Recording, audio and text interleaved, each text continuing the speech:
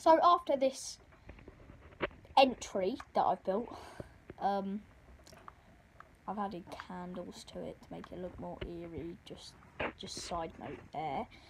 But now we are entering the portal and going down the path, or the walk of shame.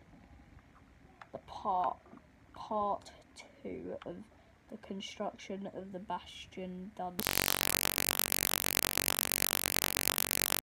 So here's the exit of the walk of shame.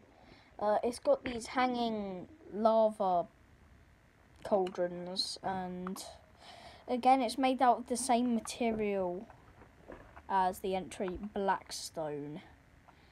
Now I'm gonna add some more detail to this, but I'm going to play Plants vs Zombies.